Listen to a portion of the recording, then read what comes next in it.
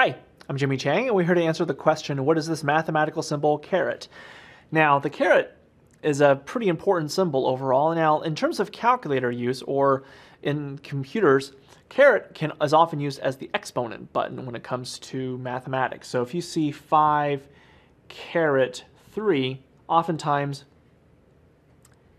it's another way of saying 5 to the third power. So that's one way. But in pure math circles, the caret can also be interpreted as the and symbol.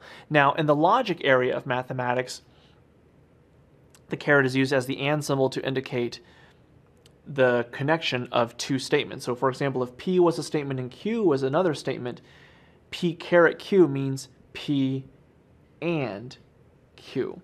So it's used in truth tables, logic areas, and also it can be used in other areas of math as well. But these are two of the most popular uses, so when you see these, you'll be able to recognize them going forward. So I'm Jimmy Chang, and that helps answer the question, what is this mathematical symbol, caret?